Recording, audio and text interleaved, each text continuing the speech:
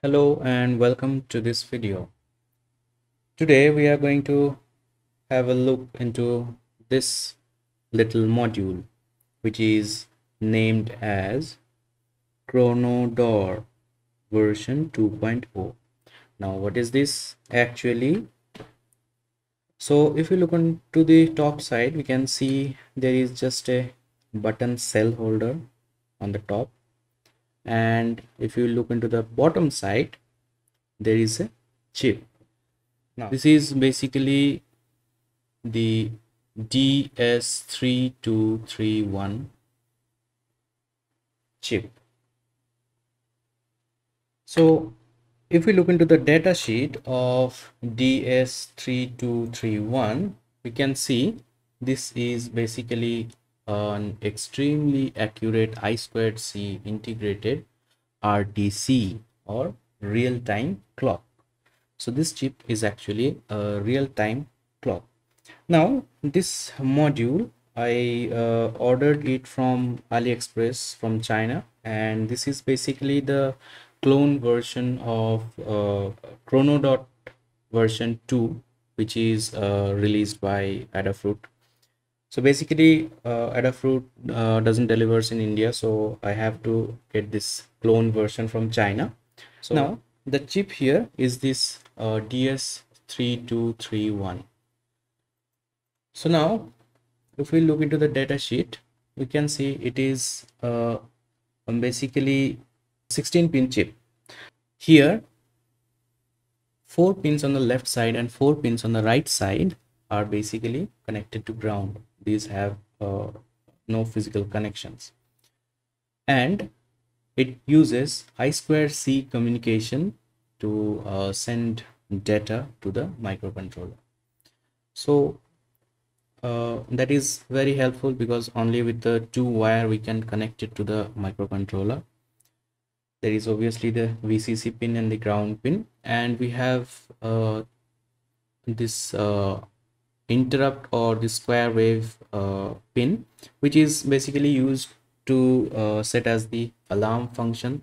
If you go to the description, so here in the description we can see this INTSQW or this interrupt square wave pin 3. Actually it has 2 functions. It can be set to give a square wave output, or it could be set to trigger a interrupt, so that we can set a alarm into the clock that we are going to design. Then we have reset pin, which is internally pulled high so that we can operate the chip.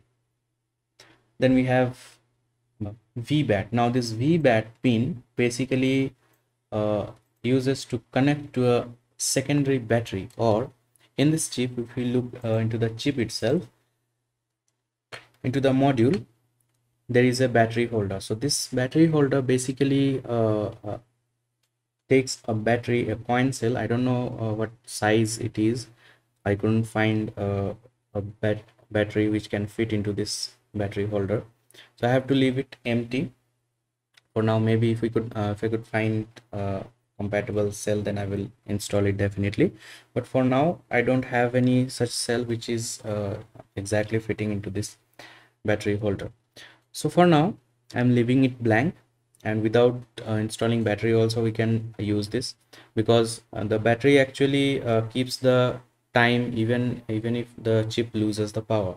So even if you turn off the clock, the chip will actually keep the time. So for that you need to connect a battery.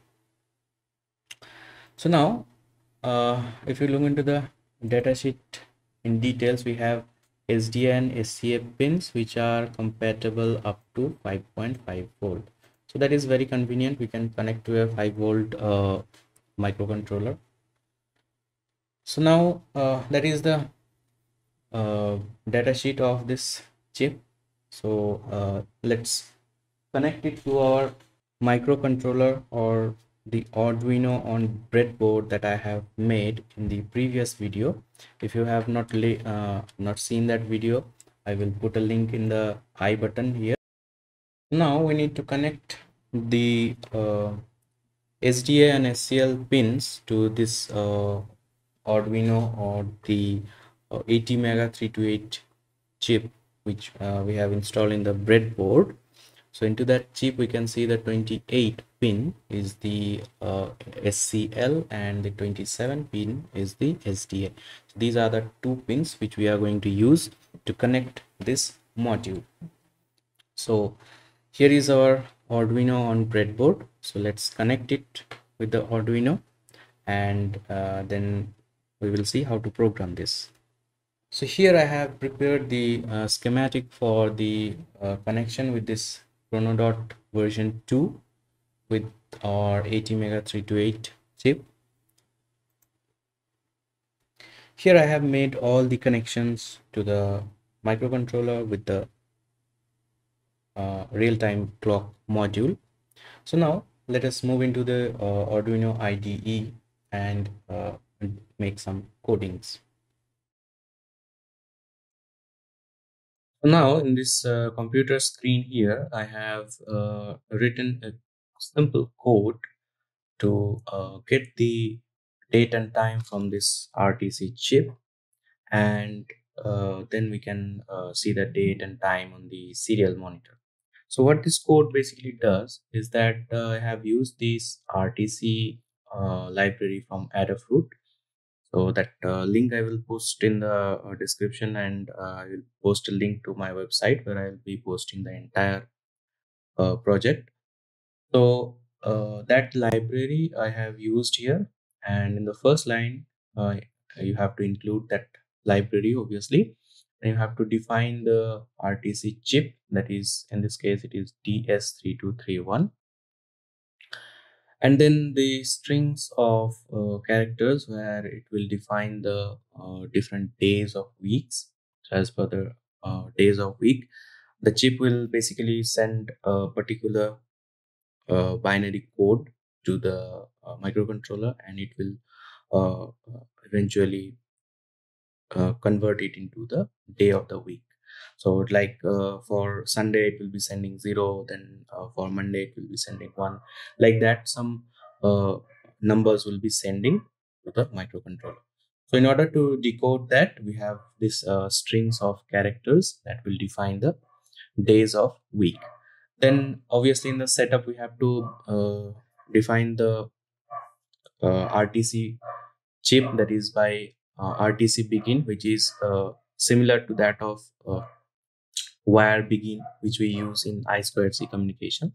So here we have to define the RTC begin function, and basically this if statement will execute when there is no RTC chip connected to the microcontroller. So if there is any RTC chip which is working, so then that if statement will not be executed, and if this statement is false, then it will just adjust the date and time which we have defined here, that is 2021 5, that is the month, 5th month is May, and first date, that is 1st of May 2021, then 3:25 and 10 seconds, that is a time that I'm going to set to this chip.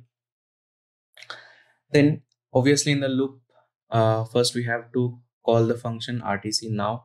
So this function will basically give the current date and time to the microcontroller.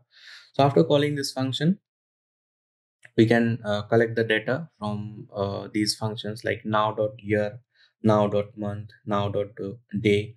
These are quite simple in words. We can identify which function is for what. So now these lines of code will basically print the data into the serial monitor, and then this days of week which we have created the strings of character, from there it will be displaying the day of week, and then hour, minute and second. And finally, since this chip has inbuilt temperature sensor, so obviously why not to try that. So I have two lines of code here, RTC get temperature, to get the temperature Celsius. Now I have put a delay of 3 second or 3000 millisecond, so that every 3 second we will get the data from the RTC chip. So now let's compile the program and see whether it's compiling or not. So it's done compiling. That means our code is working properly. So now let's connect this to our microcontroller and upload the sketch. So here I'm going to connect it to the mini USB cable.